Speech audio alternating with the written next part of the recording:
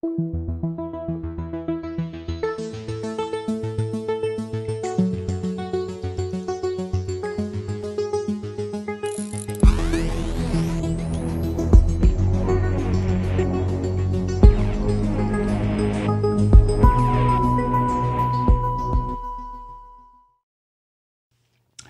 right, moving on. The leadership of the National Rifle Association and the fact that it filed bankruptcy is not going to get off so easy. Ta-da!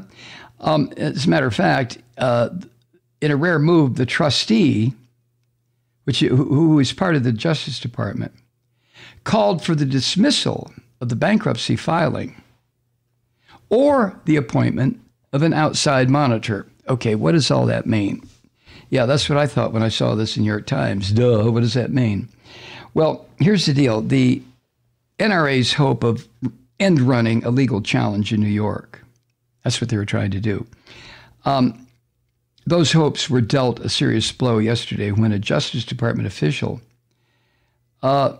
rebuked, I love that word, rebuked the NRA's leadership and called for the dismissal of its bankruptcy filing or the appointment of an outside monitor to oversee its finances. Why? Well, let me get the information from the New York Times article here. There's a lawyer in the United States Trustee's Office. Her name is Lisa Lambert.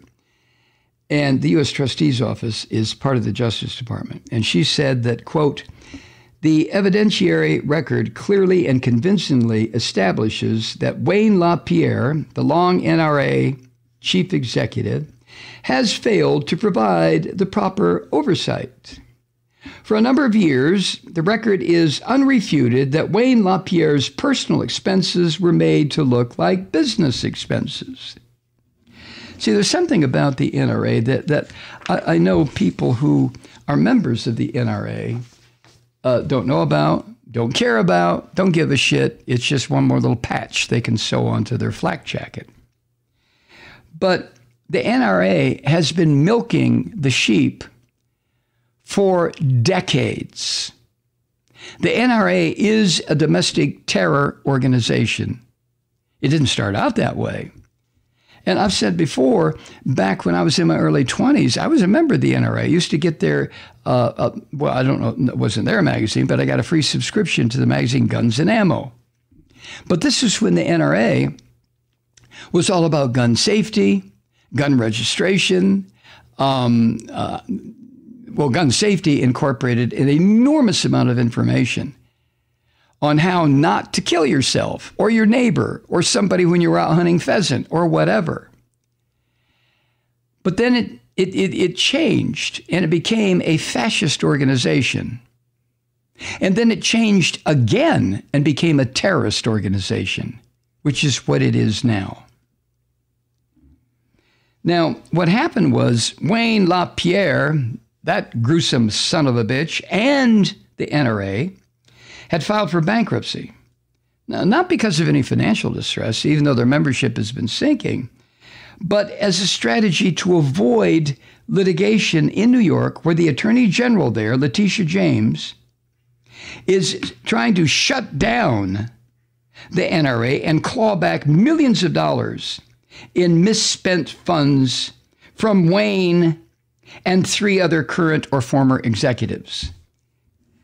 These white males have been, they didn't even give bend-over stamps when they fucked these people in the hindquarters out of their money for decades, thinking that the contributors were thinking, well, I'm going to shore up a freedom-loving organization. No, you weren't.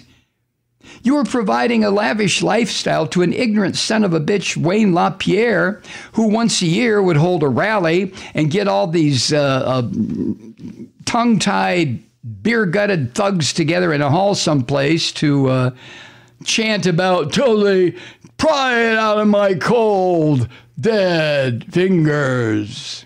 You remember him. The NRA, for some history here, was chartered in New York a century and a half ago.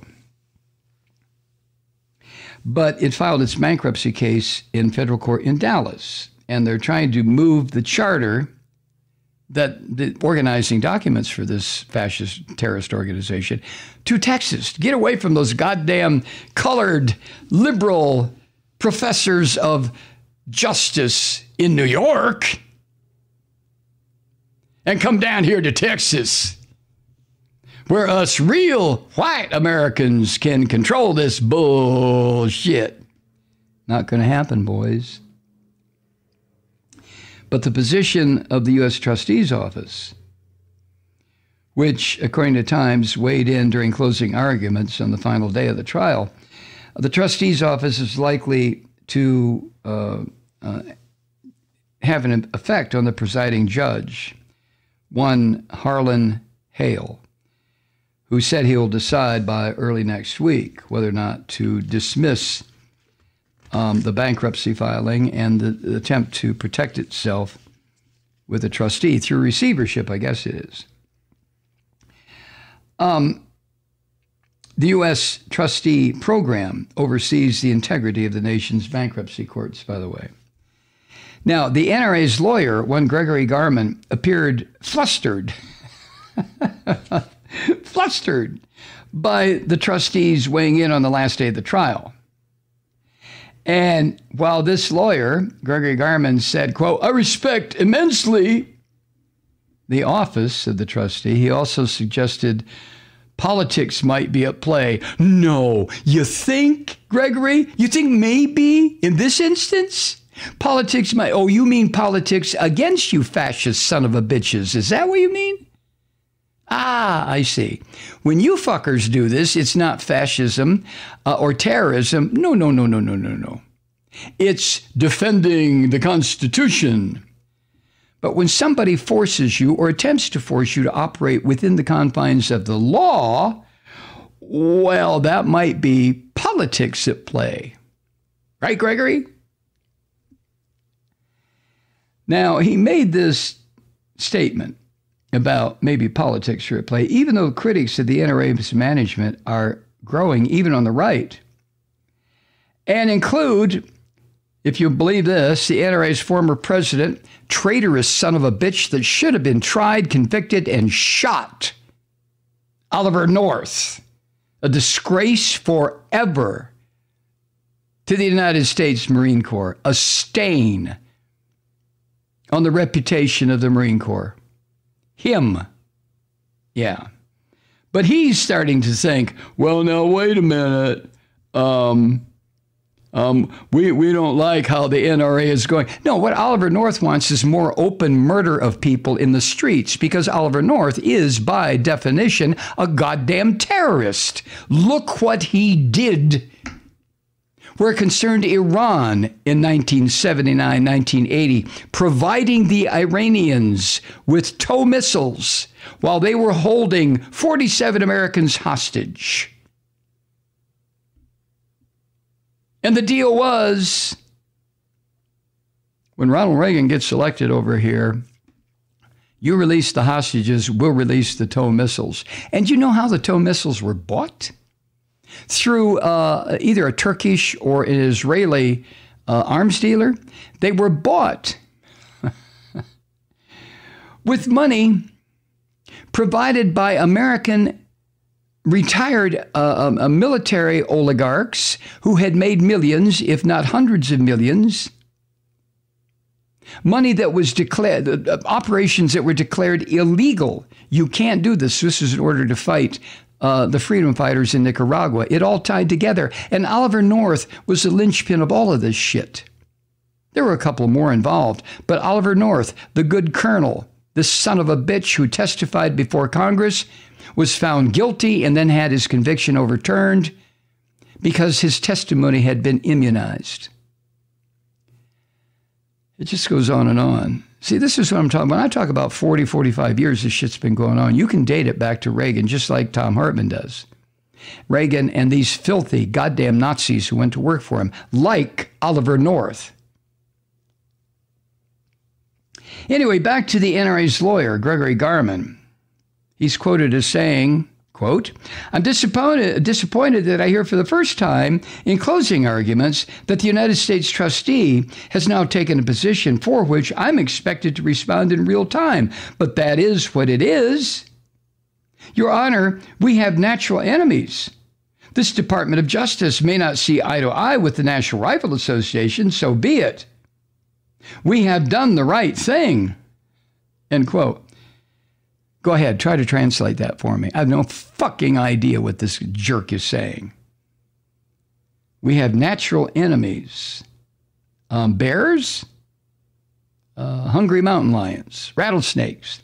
We have natural enemies. This Department of Justice may not see eye to eye with the National Rifle Association, but so be it. We have done the right thing, end quote. What? The trial, this bankruptcy trial, has underscored concerns about Wayne LaPierre's oversight of this terror organization. He, LaPierre, testified that he took the NRA into bankruptcy without telling even his top lieutenants or most of his board. He testified that he didn't know his former chief financial officer had received $360,000 a year consulting contract after leaving under a cloud, or that his personal travel agent hired by the NRA was charging a 10% booking fee for charter flights on top of a retainer that was $26,000 a month. You see? I mean, Woodward and Bernstein, or no, it was Deep Throat who made it very clear. Follow the money. Follow the money with these corrupt son of a bitches, these Christian fascists. Follow the money. And all of a sudden you find yourself staring into a nest of vipers. Bottom line to all this, the NRA is the days of it milking its sheep over and fucking over again might come to an end, which really doesn't mean that much insofar as this terrorist organization here in the United States is allowed to keep operating. Oh, it'll keep operating. Maybe it'll rehire the traitorous dog filth Oliver North to serve as president again. What do you think? I know they could hire Sean Hannity. Wouldn't that be a fucking joke, huh? Hi, Truth Seekers. Mike Malloy here. As you know, we've switched formats and are now broadcast exclusively on the Progressive Voices Network. So that means you get fewer program interruptions, no corporate commercials, and lots of profanity. But our format change also means some of our radio listeners no longer hear the program. It's been a while since I mentioned our podcasts, so you may have forgotten that there is a way to listen to this program anytime you need a good dose of screaming. Visit MikeMalloy.com and subscribe to our podcasts. As a podcast subscriber, you can download the program to your mobile device and take me with you wherever you go. And if you have a friend who needs a dose of truth-seeking, you can give a gift subscription as well. That's MikeMalloy.com, and never miss a minute of the uncensored fun and frivolity.